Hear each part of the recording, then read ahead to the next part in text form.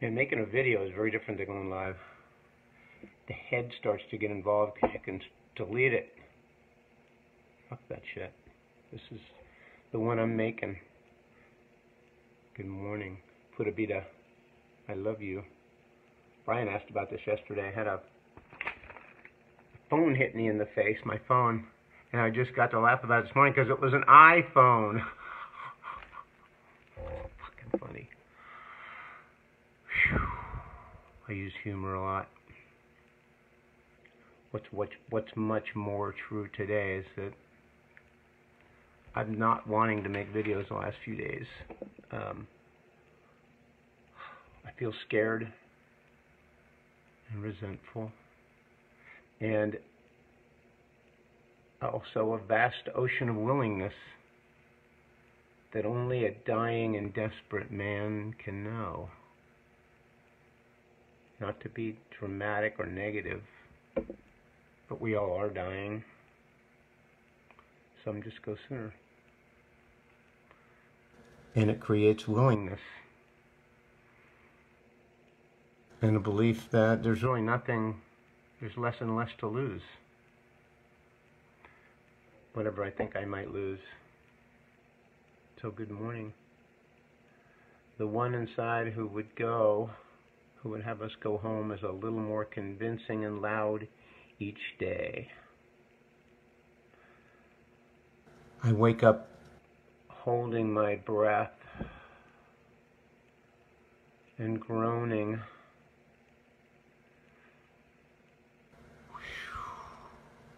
5 hours from the last dose, whenever that was. So that's how I woke up at 2 this morning. My first thought is, how am I going to get up and get upright so that I can get these 4 pain regimens going?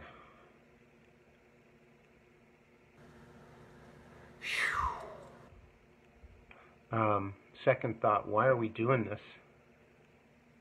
Why am I going through this? Why do we have to do this today? Third thought, because my story isn't over yet. Because I can. Because I hate goodbyes. Especially the one I would have to say to myself if I go.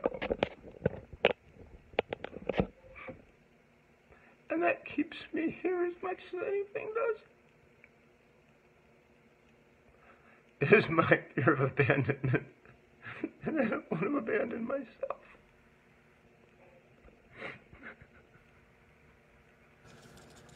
So I'm here. I'm here. So I stay because I know there is a deeper truth about why I want to go. Wow, I'm sweating. I'm so scared.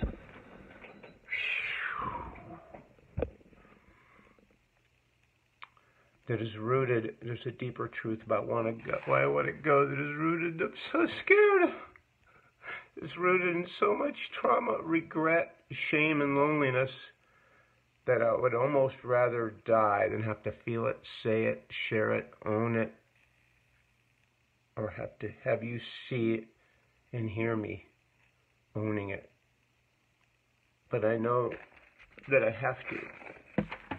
If I'm going to keep choosing life, I can't keep going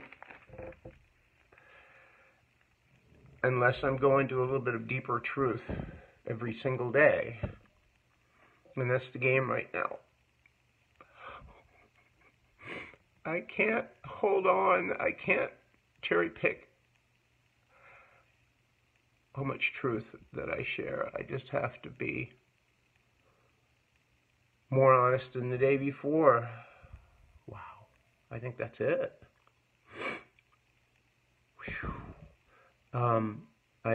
To keep choosing life, I must keep revealing deeper truth until I'm in the center of my universe of unlovable beliefs about myself and putting them out there to share in the light of day.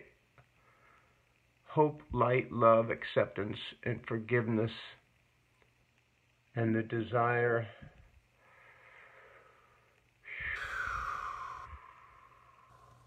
and the desire to be here for another day. So what is this reason beneath the reason for me wanting to go?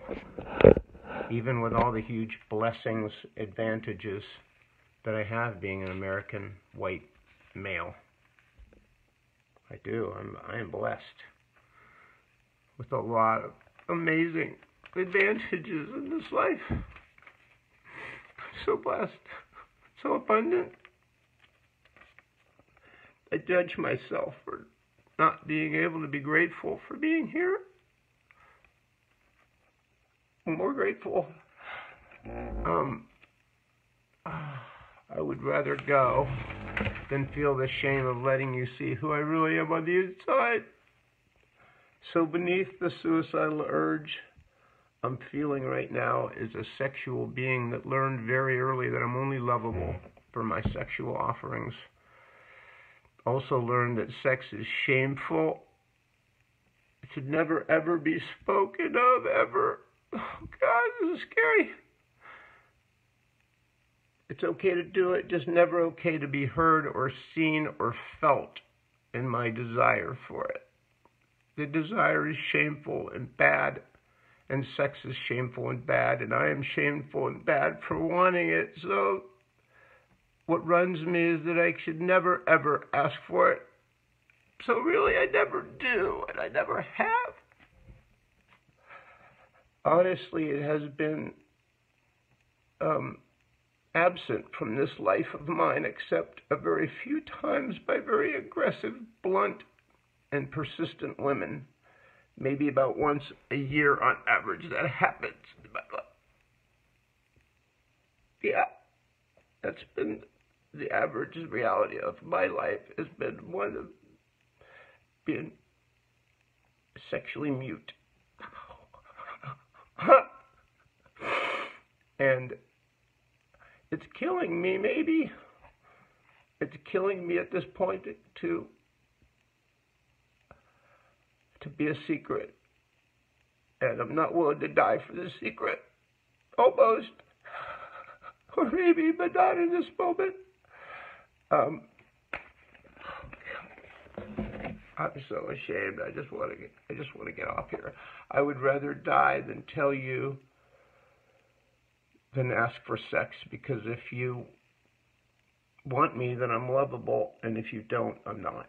And that's just too much at stake to risk, so I stuff my fear and desire and shame down and focus on death as an easier, faster solution over giving my desires a voice. I can't believe I'm sharing this on here, but I would rather die now than share these things on here, but apparently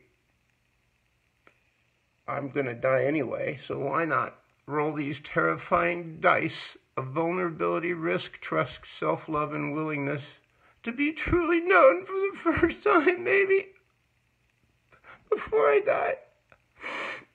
And that's it, really. I just need to be me for a minute.